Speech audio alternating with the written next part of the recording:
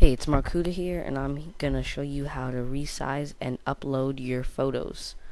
So, first what you want to do is go ahead and open up Paint.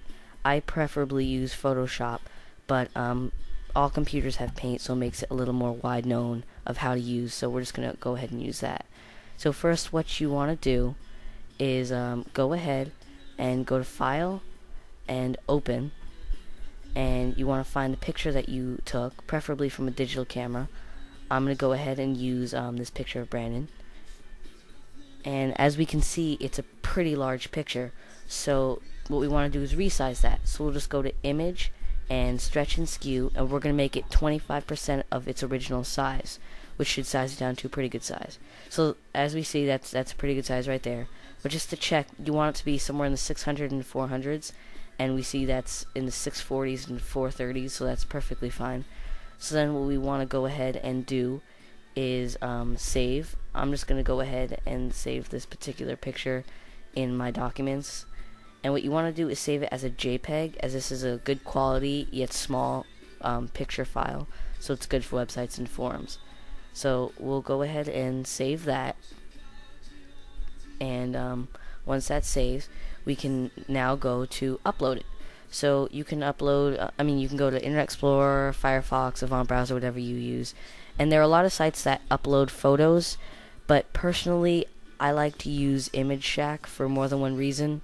One, it uploads pretty big files and different kinds, and also it you don't run out of bandwidth, so you don't end up with those ugly red X's when you run out of your limited time.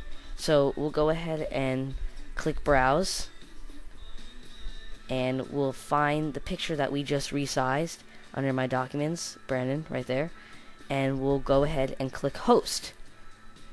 Now, as we wait for that to host, what you want to do is go all the way to the bottom and go to Direct Link to Image, highlight all that and copy it with Control-C, and now let's go ahead and go to Waka. So I'm just gonna go to Waka's website, and I'm gonna go ahead and log in here. Okay, I'm gonna go ahead and post it in the announcements page and in the tutorials thread that I made. And once we open that up, we'll go all the way down and go to post reply. And what we want to do here is click on the button that says image to open the first part of the image tag, and then we'll paste in our image code, our URL, and then once that's in, we'll go to the end and press the image tag again, and that's our whole image, and that'll post it right there. Now what you can also do is skip the whole resizing part and go straight to Image Shack and upload that original file that wasn't resized of Brandon, the large one, and what you'll do is click the button that says resize, and you can scroll down in the box and find the one that says 640 by 480 and click host. Now personally, I don't prefer using this method because it doesn't always work, and Image Shack won't always be able to resize it and still upload it, so you might come up with some errors.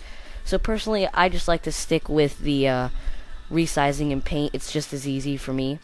So then you can go ahead and press submit, and then you can look at your message, and your picture should go ahead and pop up right there.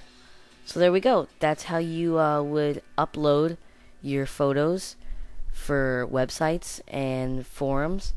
And I hope that you enjoyed the tutorial, and look out for some more that I might have coming if more people are stupid when it comes to computers.